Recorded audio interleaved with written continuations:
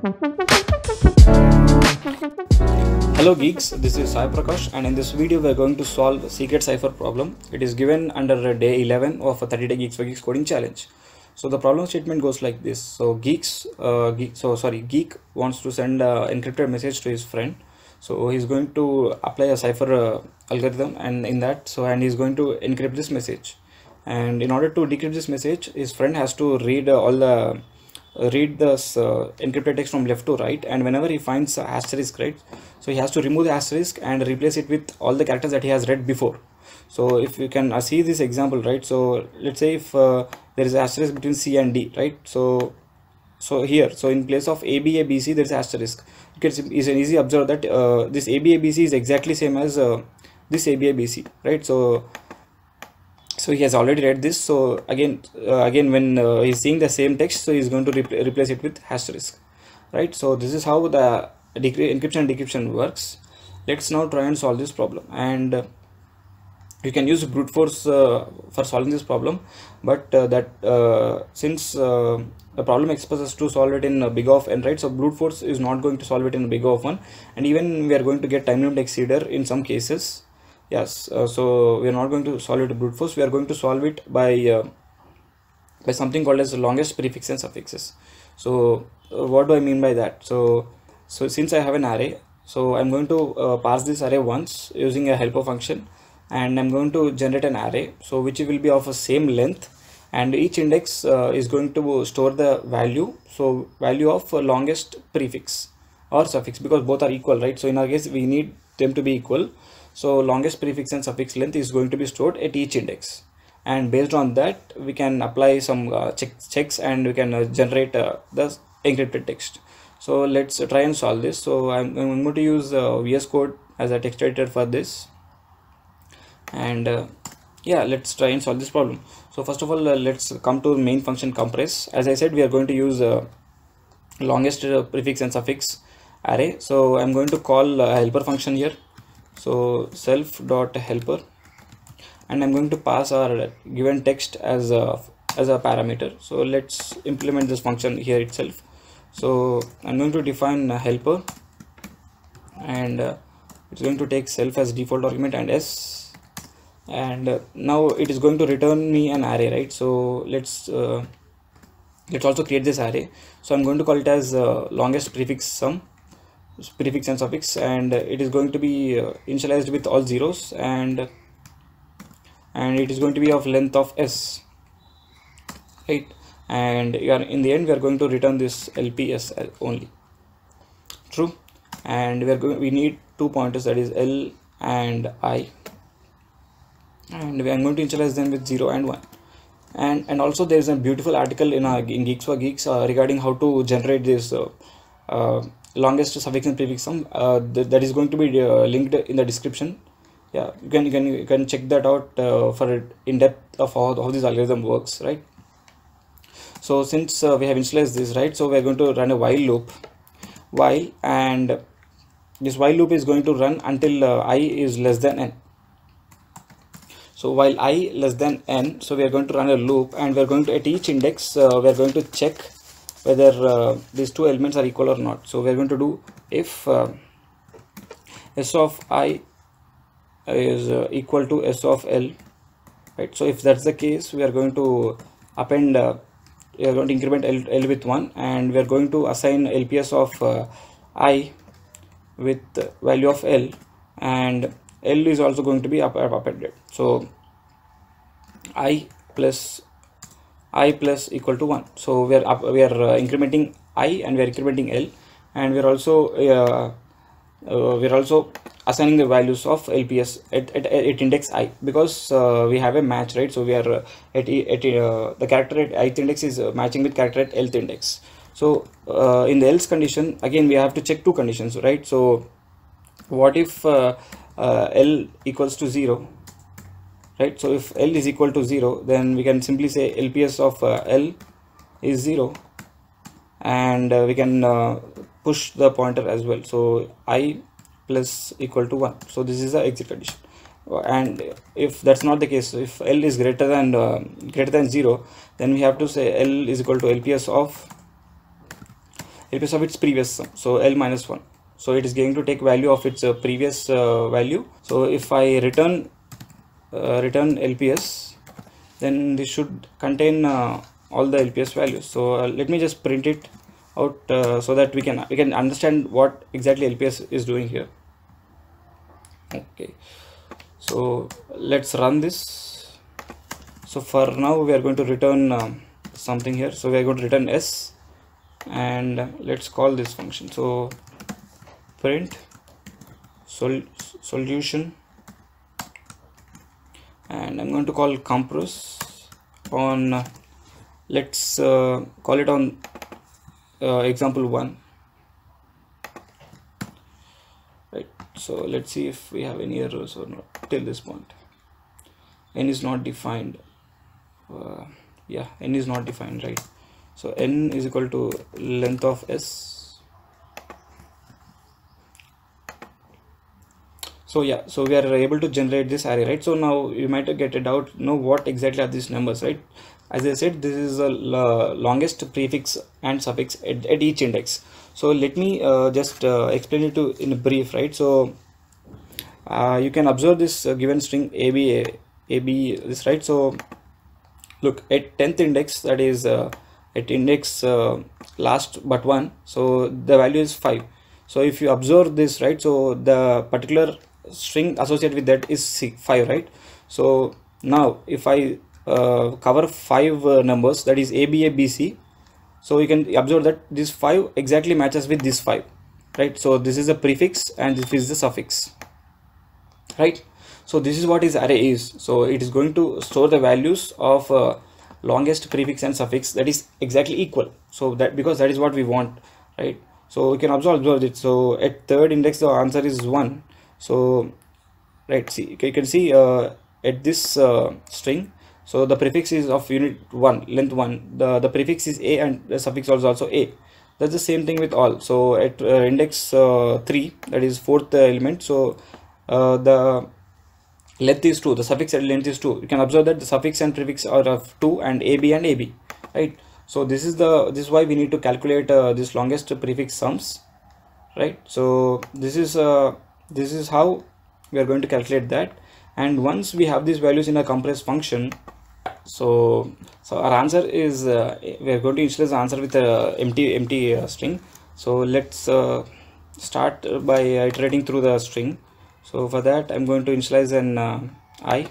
So I is going to be n minus 1, that is last index. So we are going to do the encryption from the backwards, right? So let's run a while loop. So while I is greater than 0, so we are going to do this while I is greater than 0, so until it gets exhausted, right? And we are going to check at each index whether if it is even index or odd. So the importance for doing that is, so if I do I percentile d double equal to 0, right? So if I percentile 2 is equal to 0, that means that the index is an even index. So then if the index is even, the length is going to be odd, right? So let's say if the index is 6, right? So the string is going to be present from 0 to 6, that is length is going to be 7. So if the length of the string is odd, then there is no chance that we are going to divide it into 2 exact halves, right? So in that case we are going to, there is no possible for encryption. So we are going to simply add this index, that is add this character to our answer. So answer plus is equal to s of I, and we are going to move our pointer backwards. So I minus equal to 1, and we are going to continue out of this loop for this particular iteration, right? So if that's not the case, right, so in the else condition, that is in the cases where the index is odd, then we can say for sure that the length of the string is even, and there is a chance that we can perfectly divide it into 2. So here we are going to check for the condition whether they can be encrypted or not. So for that I'm going to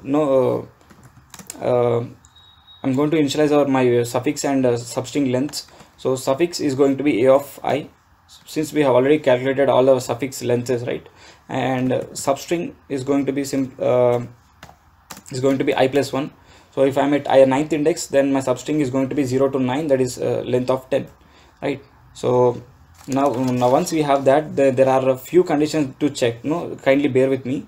So the conditions are like this. So if a suffix twice into 2, so if length of suffix twice the length of suffix is greater than or equal to our substring length, right? So this is the first condition that we have to check. And apart from that, there are again two conditions. That is, we have to also check whether if our substring is perfectly divisible by substring minus suffix,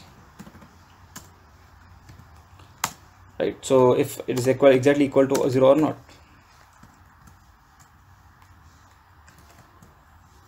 Yeah.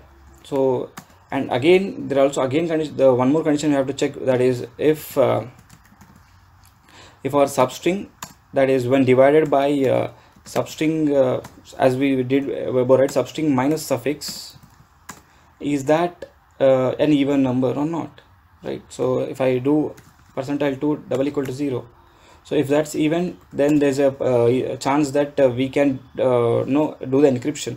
So in that case, I'm going to initialize a flag, and I'm going to say this flag is going to be true. So that is we can do the encryption, and I will initialize it. So by default this flag is going to be false. Sorry, flag is going to be false,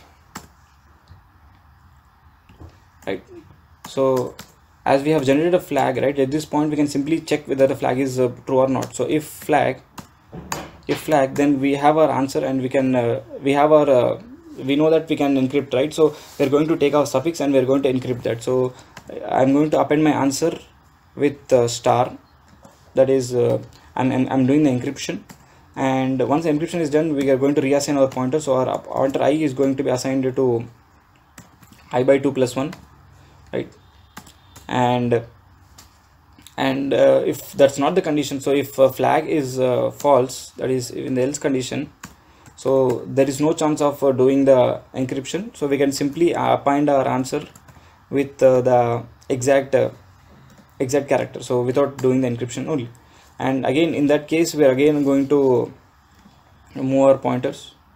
So but in this case we are going to move it back by 1, and once we are coming out of this loop, so let me just print my answer here. So let's see what the answer is till this point, and based on that we can see that. So since we are doing it from the back, right, so answer is going to be okay, we are in the loop, so answer is going to be, so yeah, okay. Oh yeah, I minus 1 has to be outside the loop, because we have to decrease this at each point, right? So this is how we are getting it. And okay, there was a typo there, so it is not float, it was a flag. So if flag, then let's try and run this once again. So yeah, now we are getting B C D star D, right? So now we can simply reverse our answer. So since we are trying to do it from the back, right, so we can reverse our answer, and if I reverse, then I'm getting B star C star D, right? And you can notice that A is missing because A is at index 0, but our loop runs only I greater than 0. So now I can simply return what? S of 0 and plus my answer in the reverse, right? Now if I save this and run, so yeah, we are getting this answer. So A, B star, C star D. So this is exactly what we need. So now so for let's try and submit this to our Geeks for Geeks portal, and I'm going to copy this and paste it here, and we have to eliminate this, and let me compile this. And yeah, we are getting a right answer here. Let me submit this. Yeah, we are getting error. Our output is 0 0. Okay. So yeah, we have to remove all the print statements, right? So I have forgot to remove the print statements. Okay, now it should work. Yeah, Yes, output is nice.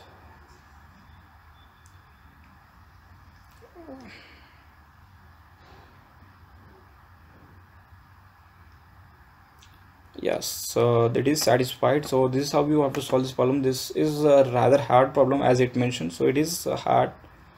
But the thing that you have to understand here is that we are using longest prefix and suffix at each index to solve this problem, and we are going to check the conditions, right? So we have to check whether when can we divide this string or not, when can we apply the encryption algorithm or not. So in that cases, if we are able to handle that, then we can solve this problem. Yes, this is a hard problem, and yeah, so they say that average 30 minutes, but it takes more than that. So if you are if you have already solved this problem, if you are a veteran, then it's not problem. But if you are an average coder like me, then it's going to take a lot of time, right? So I hope this video is helpful, and you learned how to solve this problem. And yeah, I will be linking this a nice article about generating longest prefix suffixes in the description, and do check that out. And if you like this video, please give a thumbs up, and subscribe to Geeks for Geeks, and thanks for watching. Have a nice day.